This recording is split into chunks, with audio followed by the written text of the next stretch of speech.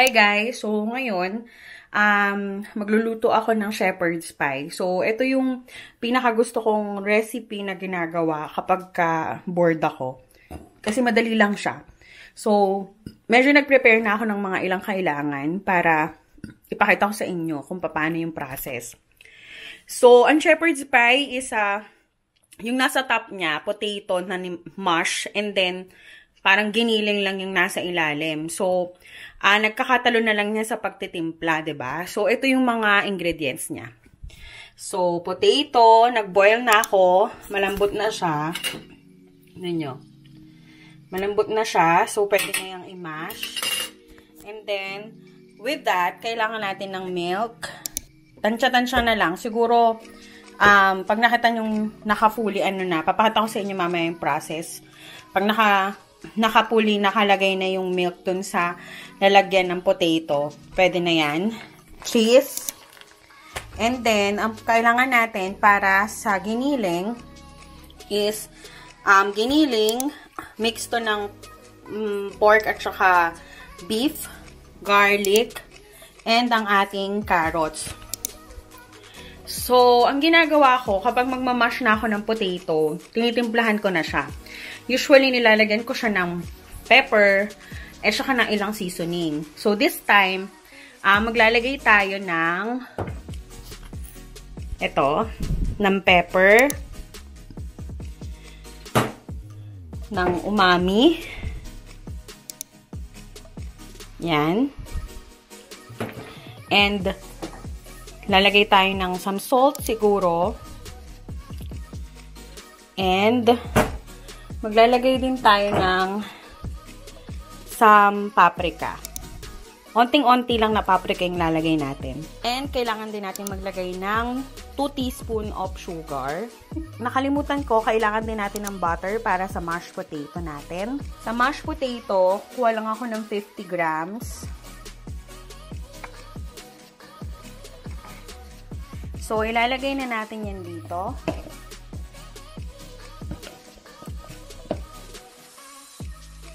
I-drain nyo lang yung excess water ng pinagkuluan ninyo ng inyong potato.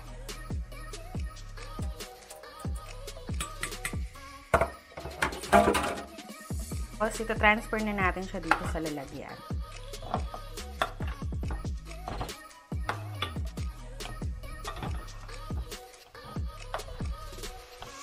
Once na transfer nyo na siya, nandiyan na rin yung butter sa loob, pwede na natin siyang timplahan.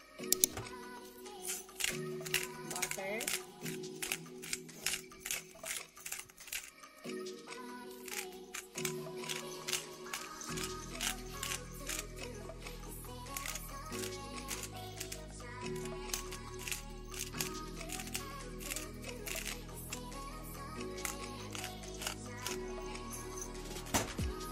Umami.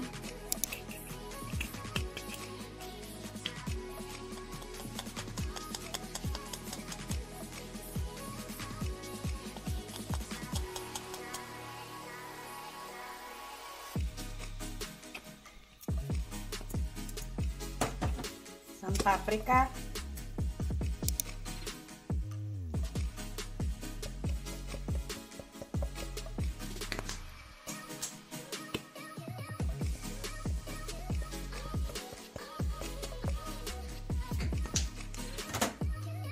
Salt.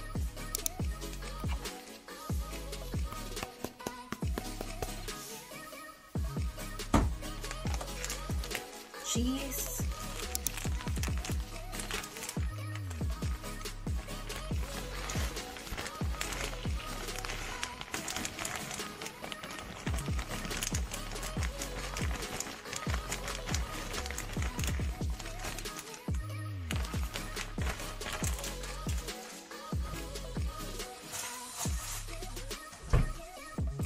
Milk.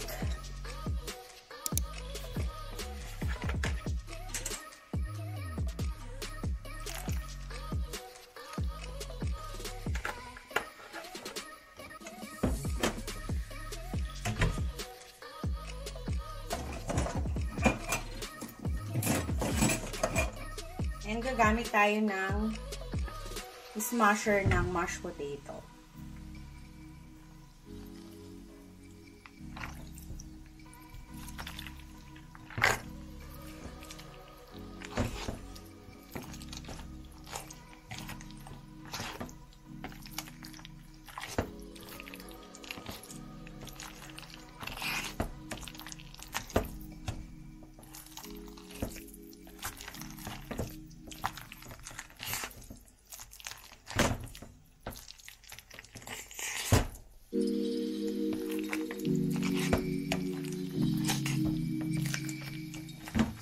Once natapos mo na siyang i-smash, set it aside. Don't forget na lagyan ng sugar.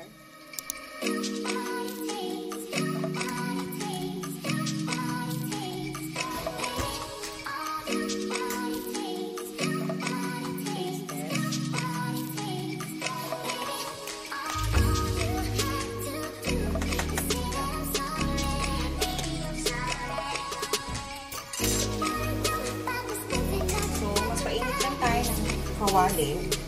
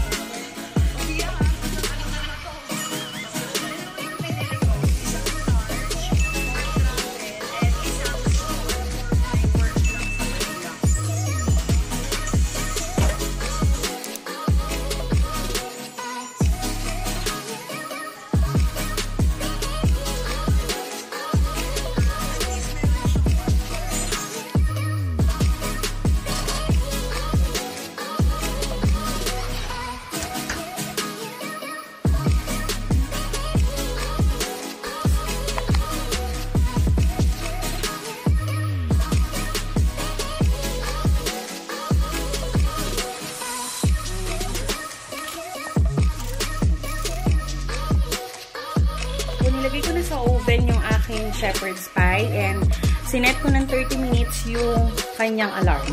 So, wait na lang tayo.